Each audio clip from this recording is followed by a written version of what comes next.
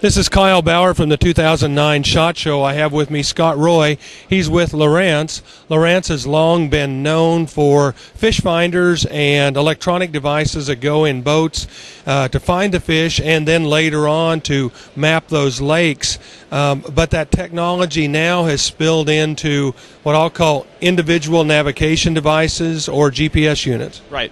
Yeah, absolutely. Lowrance has been in the fish finder industry for 52 years. We're actually probably the leading designer of some of the original chart plotters and fish finders, things like that. Now dealing with a lot of new products that are out there, including our HDS products. But we've been in the handheld GPS marketplace for about 12. We have come out with a brand new product that we just rolled out Thursday here at the show, and so this is our new Endura Safari product. It is the newest product to our line. We've had a line of handhelds for quite some time, and so we're very happy to be here and to be able to show these to everyone here. Now, Lowrance has also been known for bright displays that could be seen out in the sunlight, and then also units that were very weather resistant. Yes. Yeah. Well, and obviously with marine focus, you've got to have the waterproof capability. You've got to be able to see it in the sun. It's exactly the same way with the handhelds. You've got to be able to see the resolution and everything, and not have to have the backlighting on, because that, well, on these it burns up battery.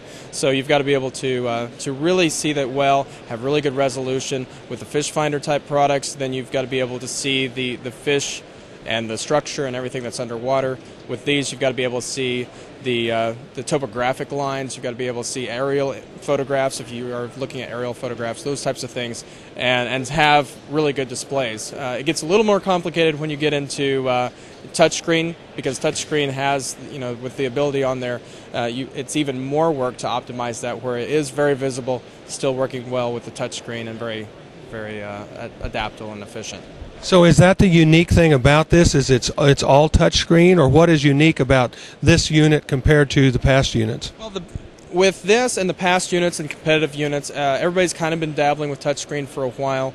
Touchscreen with the user interface, you've seen with some of the iPhones and other things like that. There's been an ever-changing evolution of how you use a touchscreen. So this is our newest approach to how that works.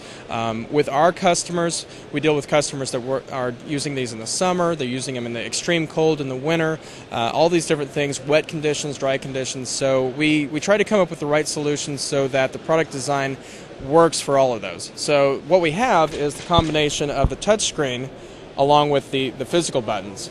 Physical buttons are really important. If you're riding mountain bikes or ATVs, you have gloves on.